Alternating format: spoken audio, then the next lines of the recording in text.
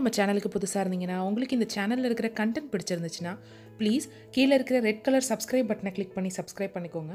கூடவே பக்கத்தில் இருக்கிற நோட்டிஃபிகேஷன் பெல்லையும் டிக் பண்ணுங்கள். ஸோ நம்ம சேனல்லேருந்து வர ஃபியூச்சர் வீடியோஸ் எதையுமே நீங்கள் மிஸ் பண்ணாமல் பார்க்கலாம். ஹாய் ஃப்ரெண்ட்ஸ், எல்லாருக்கும் வணக்கம். Welcome back to lovely Tamil channel. இன்றைக்கி நம்ம பார்க்க போகிறது how to pleat a silk sari பல்லு. நம்மளோட silk sari, heavy silk சாரீஸோட front side பல்லு வந்து நம்ம எப்படி வந்து ப்ளீட் பண்ணி வைக்கிறது அப்படிங்கிறத தான் நான் இன்றைக்கி உங்களோட ஷேர் பண்ணிக்க போகிறேன்.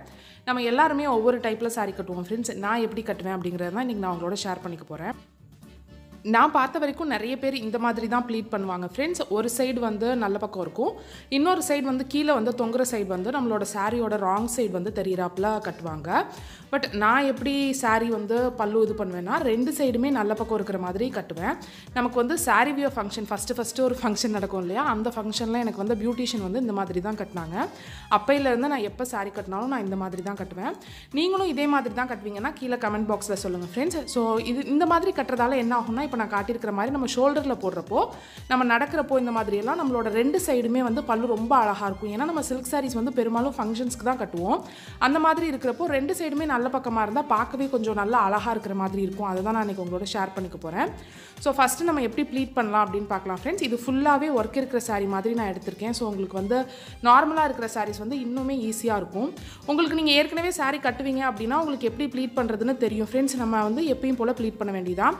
நீங்கள் ரொம்ப புதுசு அப்படின்னா இந்த மாதிரி ப்ளீட் பண்ணுங்கள். நம்மளோட கையோட வந்து ஸ்மால் ப்ளீட்ஸ்னால் மட்டும், கட்டவரலுக்கு அந்த சைடு இருக்கிற அளவுக்கு மட்டும் நம்மளோட ப்ளீட்ஸ் இருந்துச்சுன்னா நம்மளோட பாடிக்கு நம்மளோட கை சைஸ்க்கு ரொம்ப கரெக்டாக இருக்கும்.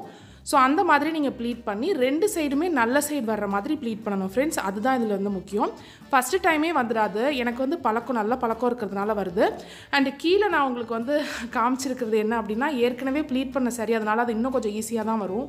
மேலே வந்து அவ்வளோ கிளியராக இல்லை அப்படின்னு எனக்கு தோணுனதால் நான் அதுக்கப்புறமா அந்த கிளிப்பிங்ஸ் ஆட் பண்ணியிருக்கேன். ஸோ அது வந்து ஏற்கனவே அயன் பண்ண சரி, ஸோ ரொம்ப ஈஸியாக வருது. நீங்கள் மேலே பார்த்தீங்கன்னா தெரியும், நான் கொஞ்சம் கொஞ்சமாக அந்த மாதிரி ப்ளீட் பண்ணி எடுக்கிறேன். ரெண்டு சைடுமே வந்து நல்ல பக்கம் இருக்கிற மாதிரி ஃபஸ்ட்டு ப்ளீட் பண்ணி எடுத்துக்கோங்க. ஒரு டைம்லேயே வராது, நான் சொன்ன மாதிரி 2-3 டைம் எடுக்கலாம். பொறுமையாக பண்ணிங்கன்னா வந்துடும். இது நம்ம என்னைக்கு ஃபங்க்ஷனோ அன்றைக்கி காலையிலே பண்ணோம்னா கண்டிப்பாக வராது ஃப்ரெண்ட்ஸ். முத நாள் நைட்டே வந்து பண்ணி வச்சுடுங்க.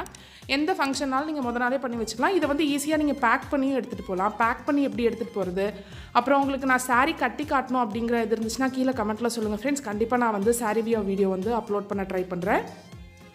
ஸோ ஃபஸ்ட்டு பார்த்தீங்கன்னா ரெண்டு சைடும் இந்த மாதிரி நல்ல பக்கம் இருக்கிற மாதிரி வந்து நான் ப்ளீட் பண்ணி வச்சுக்கிட்டேன். ப்ளீட் பண்ணி வச்சதை அந்த கார்னரில் கரெக்டாக அளவு எடுத்து, எல்லா சைடும் அந்த ப்ளீட் வந்து கரெக்டாக இருக்கா அப்படின்னு எடுத்துகிட்டு ஒரு சேஃப்டி பின் குத்தி வச்சுக்கோங்க. நீங்கள் சேஃப்டி பின் குத்தி வச்சுக்கலாம், இல்லை சில பேர் புக் எடுத்து வைப்பாங்க, இல்லை சில பேர் வந்து நம்ம தையலுக்கெல்லாம் குத்துற குண்டூசி மாதிரி இருக்கிறது அது குத்தி வைப்பாங்க. நீங்கள் எது வேணாலும் குத்தி வச்சுக்கலாம். நான் வந்து இன்றைக்கி சேஃப்டி பின் தான் எடுத்திருக்கேன். கொஞ்சம் கொஞ்சமாக எடுத்து பண்ணுங்கள் ஃப்ரெண்ட்ஸ். ஒரே நேரத்தில் வந்து ஃபுல் பல்லுவும் பண்ணாதீங்க. கொஞ்சம் கொஞ்சமாக நாங்கள் எடுத்து பண்ணிங்கனாலே உங்களுக்கு ஓகேவாக இருக்கும். இப்போ நீங்கள் பார்த்தீங்கன்னா நான் எடுத்த அந்த கார்னரில் பின் குத்திருக்கோம். அந்த பின் குத்துறதுக்காக நான் எல்லாத்தையும் அப்படியே வரிசையாக எடுத்துக்கிறேன். நான் வந்து கார்னரில் இப்போ பின் குத்த போகிறேன். ஒன்ஸ் நீங்கள் பின் குத்திட்டிங்கன்னா அந்த பேஸ் வந்து உங்களுக்கு செட் ஆகிடும். அதுக்கப்புறம் நீங்கள் கீழே எவ்வளோ அட்ஜஸ்ட் பண்ணிங்கனாலும் உங்களுக்கு அந்த இடம் வந்து கரெக்டாக இருக்கிறதுனால உங்களுக்கு பல்லு வந்து ப்ளீட்ஸ் மாறாமல் இருக்கும் நம்ம அயன் பண்ணுறப்போ. நெக்ஸ்ட்டு பார்த்தீங்கன்னா கொஞ்சமாக அது வந்து அயன் பண்ண போகிறேன் நான். நிறைய பேர் வந்து அயன் பண்ணக்கூடாது அப்படின்னு சொல்லுவாங்க ஃப்ரெண்ட்ஸ். பட் அப்படியெல்லாம் எதுவுமே கிடையாது. நீங்கள் வந்து ஸ்டீம் அயன் வச்சு யூஸ் பண்ணணும். கையால் நீங்கள் தேய்க்கிறதுக்கும் அயனிங்க்கும் பெரிய வித்தியாசம் கிடையாது. நான் இந்த தையல் என்னது நெய்றவங்கள்ட்ட நிறைய பேர்கிட்ட கேட்டிருக்கேன். அவங்க என்ன சொல்லுவாங்க அப்படின்னா, நீங்கள் வந்து உங்களுக்கு புதுசாக அயன் பண்ணுறீங்கன்னா இந்த துணி மேலே, உங்களோட பட்டு சாரி மேலே ஒரு காட்டன் ஒயிட் கலர் கிளாத் போட்டு அதுக்கப்புறம் அயன் பண்ணுங்க அப்படின்னு சொல்லுவாங்க. பட் நான் ரொம்ப வருஷமாக அயன் பண்ணிட்டு இருக்கேன். நான் சாரீ கட்ட ஆரம்பிச்சதுலேருந்து எங்கள் வீட்டில் எல்லாருக்கும் நான் சாரீ கட்டினேன்னா இந்த மாதிரி அயன் பண்ணி தான் கட்டுவேன்.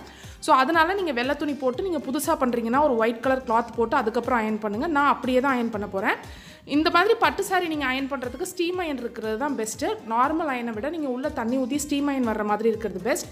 இது வந்து நான் அமேசானில் வாங்கினேன் ஃப்ரெண்ட்ஸ். இதோட லிங்க் வந்து நான் கீழே டிஸ்கிரிப்ஷன் பாக்ஸில் கொடுக்குறேன். ரொம்ப பேசிக்காக 1200 சம்திங் அந்த மாதிரி வந்தது தான். நிறைய பிராண்டில் இருக்குது. இது வந்து ஃபிலிப்ஸ் அப்படின்னு நினைக்கிறேன். ஸோ இதில் வந்து நான் ஃபஸ்ட்டு அதை அயன் பண்ணி வச்சிடுறேன் ஃப்ரெண்ட்ஸ். அவ்வளோதான். அந்த அயன் பாக்ஸ்லேயே உங்களுக்கு செட்டிங்ஸ் இருக்கும் என்னென்ன கிளாத்துக்கு அப்படின்னு. இது வந்து சில்க் அப்படின்னு போட்டிருக்கிறதுல சில்க் செட்டிங்ஸில் நான் வந்து இதை அயன் பண்ணி வச்சுருக்கேன். அயன் பண்ணிவிட்டு அந்த இடத்துல நான் கிளிப் பண்ணிடுறேன். நீங்கள் பார்த்தீங்கன்னா தெரியும், ரொம்ப என்னமோ கஞ்சி போட்டு அயன் பண்ண மாதிரியெல்லாம் இருக்காது ஃப்ரெண்ட்ஸ். நம்ம கையால் நல்லா அழுத்தி மடித்து விட்ட மாதிரி தான் இருக்கும்.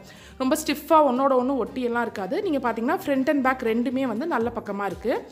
அதே மாதிரி நெக்ஸ்ட் ஸ்டெப் அதே அளவுக்கு இன்னும் கொஞ்சம் கிளாத் எடுத்து அதே மாதிரி மடித்து நம்ம அயன் பண்ண போகிறோம்.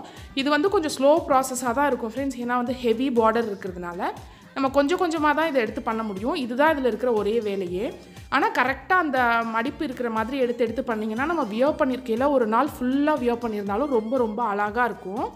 அதே மாதிரி நம்ம முத நாளே இந்த மாதிரி அயன் பண்ணி வச்சுறதுனால மறுநாள் காலையில் கட்டுறதுக்கு ரொம்ப ஈஸியாக இருக்கும். ஜஸ்ட் ஒரு 5 மினிட்ஸ் கூட ஆகாது. நம்ம கீழ் பார்ட் இருக்குது பார்த்தீங்களா ஃப்ரெண்ட்ஸ், அதை கூட அயன் பண்ணி கட்டலாம். ரொம்ப ஹெவி சாரீ, நம்மளோட கல்யாண சாரியெல்லாம் நீங்கள் அதை கூட அயன் பண்ணி கட்டலாம். அந்த வீடியோ வேணாலும் கீழே கமெண்ட்டில் சொல்லுங்கள் ஃப்ரெண்ட்ஸ். நான் எல்லா வீடியோவுமே அப்லோட் பண்ண ட்ரை பண்ணுறேன். நிறைய வீடியோஸ் பெண்டிங்கில் இருக்குது எனக்கு தெரியும். பட் நான் வந்து டெய்லி வீடியோஸ் அப்லோட் பண்ணுறதுக்கு ட்ரை பண்ணிட்டு இருக்கேன் ஃப்ரெண்ட்ஸ். கண்டிப்பாக முடிஞ்ச வரைக்கும் நிறைய வீடியோஸ் கொடுக்க ட்ரை பண்ணுறேன். இப்போ பார்த்தீங்கன்னா அதே மாதிரி அதே போர்ஷன் அயன் பண்ணிவிட்டு அங்கேயும் நான் வந்து ஒரு பின் குத்துறேன். இதில் பார்த்தீங்கன்னா இது வந்து நான் கார்னரில் பின் குத்துறேன் ஃப்ரெண்ட்ஸ். ஏன்னா இதோட எனக்கு பல்லு போதும் அப்படின்னு நான் முடிவு பண்ணுறேன். எந்த இடத்துல நமக்கு பல்லு, அதாவது நம்ம ஷோல்டரில் எங்கே பின் குத்த போகிறோமோ அந்த இடத்துக்கு வந்ததுக்கப்புறம் நீங்கள் அந்த கார்னரில் பின் குத்தணும் ஃப்ரெண்ட்ஸ். நடுவில் இது வரைக்கும் குத்திட்டு இருந்தோம் இல்லையா, இது வரைக்கும் நம்ம நடுவில் கொஞ்சம் தள்ளி அப்படிலாம் குத்தணும். பட் எந்த இடத்துல நம்ம ஷோல்டரில் பின் குத்துறோம் அப்படின்னு தெரியுதோ அந்த இடத்துல வந்து நம்ம கார்னரில் குத்தணும். 2 சைடுமே நல்ல பக்கமாக இருக்குது. இப்போ நீங்கள் பார்த்தீங்கன்னா தெரியும். இப்போ அது வந்து ஷோல்டர்னு வச்சுக்கோங்களேன். இப்போ நான் கையில் போட்டு காட்டுற மாதிரி நீங்கள் வந்து நடக்கிறப்போ 2 சைடுமே ரொம்ப நல்ல பக்கமாக தெரியும். ஜஸ்ட் ஒரு சின்ன வேலை தான் அது பண்ணிங்கன்னா இன்னும் கொஞ்சம் எக்ஸ்ட்ரா அழகாக தெரியும். ஸோ இப்போ நம்ம என்ன பண்ண போகிறோம் அப்படின்னா, இதோட பெரும்பாலும் விட்டுருவாங்க ஃப்ரெண்ட்ஸ். அதுக்கப்புறம் நம்ம கையால் எடுத்து மடிப்போம். பட் இதையுமே நம்ம வந்து ஃப்ரண்ட்டை செட் பண்ணி வச்சிட்டோம்னா 2 நிமிஷம் 3 நிமிஷம் கூட நமக்கு சாரீ கட்டுறதுக்கு ஆகாது. எப்படி அப்படின்னா நம்மளோட பாடி ஸ்ட்ரக்சருக்கு ஏற்றாப்புல சில பேர் ரொம்ப ஒல்லியாக இருப்பாங்க, சில பேர் மீடியமாக இருப்போம், சில பேர் ரொம்ப குண்டாக இருப்போம். அந்த மாதிரி இருக்கிறதுக்காக நம்ம வந்து சாரியோட ஃப்ரண்ட் சைடையும் இதே மாதிரி செட் பண்ணி வச்சிடலாம். அதுக்கு ஃபஸ்ட்டு நம்ம வந்து இந்த சைடு மடிச்சிருந்துச்சு இல்லையா, இதே மாதிரி இங்கிட்டு பண்ணோம்னா இந்த சைடு அது நல்லா இருக்காது. ஸோ பார்டர் வந்து நமக்கு வெளியில் தெரியணும். நம்மளோட செஸ்ட் ஏரியாவில் பார்டர் வந்து வெளியில் தெரியணும். அதுக்காக இப்போ நம்ம அந்த உள்ளே இருக்கிறத வெளியில் எடுக்க போகிறோம். அது எப்படி எடுக்கிறது அப்படின்னா, அப்படியே நீங்கள் ஃபுல்லாக எடுத்துட்டிங்கன்னா அது வந்து ரொம்ப பெருசாக இருக்கும் ஃப்ரெண்ட்ஸ். அப்போ வந்து அந்த நம்மளோட அண்டர் ஆர்ம் சைடு வந்து பார்டர் ஏறிக்கும். கரெக்டாக நம்ம செஸ்ட் பகுதியில் வந்து அது அச்சுன்னு நிற்காது. ஸோ அதனால் இப்போ நம்ம என்ன பண்ணுறோன்னா, அதை நம்ம பாதியாக மடித்து எடுக்க போகிறோம். நம்ம ஃபுல்லாக அதை அப்படியே உருவி எடுக்காமல் அதை பாதியாக மடிக்கணும். நம்ம ஃபுல் ப்ளீட் அங்கே இருக்குது இல்லையா, அந்த ஃபுல் ப்ளீட்டை வந்து அப்படியே பாதியாக மடித்து எடுக்கணும். நீங்கள் பார்த்தீங்கன்னா தெரியும். அந்த மாதிரி ஃபுல்லாக எடுக்காமல் கொஞ்சம் பாதியாக, இப்போ நான் மடக்கிறேன் பார்த்தீங்களா, அந்த மாதிரி கொஞ்சம் பாதியாக எடுத்து பாதியில் வந்து அந்த இடத்துல பின் பண்ணிவிடுங்க. அந்த இடத்துல பின் பண்ணிட்டீங்கன்னா அவ்வளோதான். நம்ம அந்த மடக்கிற பகுதி இருக்கு இல்லையா, அதுவும் வந்து இன்னொரு ப்ளீட்டாக அழகாக செட் ஆகிடும். நீங்கள் அது வந்து கசமுசன்னு இருக்கும்னு நினைக்க வேண்டாம். நம்ம இங்கே பின் பண்ணுற இடத்துல மட்டும் கூட உங்களுக்கு பெருசாக தெரியாது. ஏன்னா நம்ம எல்லாமே அயன் பண்ணியிருக்கோம் அப்படிங்கிறதுனால. இப்போ நம்ம என்ன பண்ணணும், அந்த இடத்துல ஒரு பின் பண்ணிட்டோன்னா அந்த மடக்குனதை வந்து நகராமல் இருக்கிறதுக்காக அங்கே ஒரு பின் பண்ணிவிடுங்க. அங்கே ஒரு பின் பண்ணதுக்கப்புறம் நம்மளோட ஸ்ட்ரக்சருக்கு ஏற்றாப்புல நம்ம வந்து அந்த ப்ளீட்டை வந்து செட் பண்ணிக்கலாம். நான் சொன்ன மாதிரி சில பேர் வந்து ரொம்ப ஸ்லிம்மாக இருப்பாங்க, இல்லை சில பேர் வந்து கொஞ்சம் மீடியமாக இருப்பாங்க. சில பேருக்கு ஃப்ரண்ட் மட்டும் கவர் ஆனால் பிடிக்கும், சில பேருக்கு சைடும் சேர்த்து கவர் ஆகணும் அப்படின்னு தோணும். ஸோ அதனால் உங்களோட பாடி ஸ்ட்ரக்சருக்கு ஏற்றாப்புல நீங்கள் உங்கள் உடம்புல வச்சு பார்த்துட்டு அதுக்கப்புறம் அதை அயன் பண்ணிக்கலாம். வச்சு பார்த்துட்டு எந்த அளவு வச்சா உங்களுக்கு கரெக்டாக இருக்குது அப்படிங்கிற மாதிரி வச்சு நீங்கள் வந்து அயன் பண்ணிட்டீங்கன்னா அப்படியே இருக்கும் ஃப்ரெண்ட்ஸ். நீங்கள் உங்களோட ஜுவல்ஸ் போடுறப்போ சில சமயம்லாம் பார்த்தீங்கன்னா ஜுவல்ஸ் வந்து உள்ளே போகும், ஜுவல்ஸ் வந்து வெளியில் போகும். கல்யாண ஃபங்க்ஷனில் வந்து நம்ம ஜுவல்ஸ் எல்லாம் போட்டிருந்தோம்னா, பட் இந்த மாதிரி நீங்கள் அயன் பண்ணிவிட்டு அதுக்கப்புறம் நீங்கள் உங்களோட ஜுவல்ஸ் போட்டிங்கனாலோ, அதுக்கப்புறம் நீங்கள் உங்களோட கல்யாணத்தில் இருந்தீங்கனாலோ, எந்த ஃபங்க்ஷன்ஸில் இருந்தீங்கனாலுமே அது வந்து நகரவே நகராது. அதே மாதிரி இருக்கும். அதே மாதிரி நல்ல ஸ்லிம்மாகவும் காட்டும் ஃப்ரெண்ட்ஸ். ஏன்னா வந்து ஃப்ரண்ட் சைடு வந்து பட்டு சாரி நம்ம என்ன தான் கையை வச்சு தேய்ச்சோம்னாலும் கொஞ்சம் புஃப்னு கொஞ்சம் நேரத்துலலாம் வர ஆரம்பிச்சிடும். பட் நீங்கள் அயன் பண்ணுறீங்க, ஸ்டீம் அயன் பண்ணுறீங்க அப்படிங்கிறப்போ அது வந்து கச்சின்னு இருக்கிறதுனால நல்லா ஸ்லிம்மாக காட்டும் உங்களுக்கு. ஸோ இந்த மாதிரி நீங்கள் வந்து ஒரு தடவை ட்ரை பண்ணி பாருங்கள். முத நாள் நைட்டே நீங்கள் ட்ரை பண்ணி பார்த்துருங்க. ரொம்ப ரொம்ப ரொம்ப ஈஸியாக இருக்கும். ஃபஸ்ட்டு ஒரு 2 டைம்ஸ் பண்ணுறப்போ இது எதுக்கு இந்த வேலை, இதெல்லாம் தேவையா அப்படின்னு தான் தோணும் ஃப்ரெண்ட்ஸ். எனக்கும் அப்படி தான் தோணிருக்கு. பட் நான் இது வரைக்கும் சாரீ கட்டினது, சில்க் சாரீ கட்டினது எல்லாமே இப்படி தான் பண்ணியிருக்கேன். அண்ட் அயன் பண்ணுறதுனால சாரீக்கு எதுவும் ஆகுமா அப்படின்னு நினைக்க வேண்டாம். நான் ரொம்ப வருஷமாக பண்ணுறேன். நான் சொன்ன மாதிரி ஃபஸ்ட்டு நமக்கு வந்து கேர்ள்ஸ்க்கு வந்து சில்க் சாரீ கட்டுற ஃபங்க்ஷன்ஸ் இருக்கும் இல்லையா, அப்போ எனக்கு வந்து ஒரு பியூட்டிஷியன் பண்ணதுலேருந்து நான் இப்படி தான் பண்ணிட்டுருக்கேன். என் அம்மா சாரீ, என் கசின் சாரீ, எல்லா சாரியுமே நான் அப்படி தான் பண்ணுறேன். உங்கள்கிட்ட அயன் பாக்ஸ் இல்லை அப்படின்னா நீங்கள் வந்து ஹேர் ஸ்ட்ரைட்னர் வச்சு பண்ணலாம் ஃப்ரெண்ட்ஸ். ரொம்ப ஈஸியாக இருக்கும். இப்போ நீங்கள் ரீசெண்டாக கல்யாணம் ஆனவங்க அப்படின்னு பார்த்தீங்கன்னா, இப்போ பியூட்டிஷியன்ஸ்லாம் வந்து உங்களுக்கு வந்து அந்த ஹேர் ஸ்ட்ரைட்னர் வச்சு தான் பண்ணுறாங்க. அதுவும் வந்து கச்சின்னு அப்படியே தான் நிற்கும்.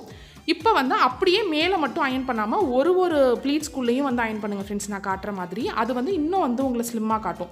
இன்னும் வந்து கச்சின்னு உடம்போடு நிற்கும். அதனால தான் ஸோ ஒவ்வொரு ப்ளீட்டையும் வந்து நீங்கள் அயன் பண்ணுங்கள். நீங்கள் பார்த்தீங்கனாலே தெரியும், நம்ம ஒன்றும் பெரிய ஷர்ட்டு குர்த்தாலாம் அயன் பண்ணுற மாதிரி அந்த மடிப்பெல்லாம் வந்து போகாது. ஏன்னா நம்ம சில்க் செட்டிங்கில் வச்சு தான் அயன் பண்ணுறோம். நீங்கள் புதுசாக இருந்தீங்கன்னா நீங்கள் வந்து நான் சொன்ன மாதிரி மேலே வந்து ஒரு வெள்ளை கலர் துணி போட்டு அயன் பண்ணலாம் ஃப்ரெண்ட்ஸ். இந்த வீடியோ உங்களுக்கு பிடிச்சிருக்கும் அப்படின்னு நினைக்கிறேன். கட்டி முடிச்சதும் இந்த மாதிரி தான் இருக்கும் ஃப்ரெண்ட்ஸ். ஒரு 2 மினிட்ஸ் கூட உங்களுக்கு ஆகாது. அப்படியே ரெடிமேட் சாரி வியர் பண்ணுற மாதிரி வியர் பண்ணிடலாம். நான் குர்த்தா மேலேயே போட்டிருக்கிறதுனால கொஞ்சம் காமெடியாக தான் இருக்குது ஃப்ரெண்ட்ஸ். அட்ஜஸ்ட் பண்ணிக்கோங்க. உங்கள் பாடி சைஸ்க்கு ஏற்றாப்புல இதை வந்து நீங்கள் ப்ளீட் பண்ணி வச்சுக்கோங்க. அண்ட் நிறைய டைப்ஸ் ஆஃப் ப்ளீட்ஸ் இருக்குது ஃப்ரெண்ட்ஸ். அந்த வீடியோவும் நான் சீக்கிரமே அப்லோட் பண்ணுறேன். நம்ம வந்து டாப் ஏரியாவில் எந்தெந்த மாதிரி விதவிதமாக ப்ளீட் பண்ணலாம் அப்படிங்கிறத. உங்களுக்கு இந்த வீடியோ பிடிச்சிருக்குன்னு நினைக்கிறேன் ஃப்ரெண்ட்ஸ். உங்களுக்கு இந்த வீடியோ பிடிச்சிருந்துச்சுன்னா கீழே இருக்கிற ரெட் கலர் சப்ஸ்கிரைப் பட்டனை கிளிக் பண்ணி சப்ஸ்கிரைப் பண்ண மறக்காதீங்க. கீழே இருக்கிற லைக் பட்டனை கிளிக் பண்ணி ஒரு லைக் கொடுங்க. உங்கள் ஃப்ரெண்ட்ஸ் அண்ட் ஃபேமிலியோட ஷேர் பண்ணுங்கள். பாய்.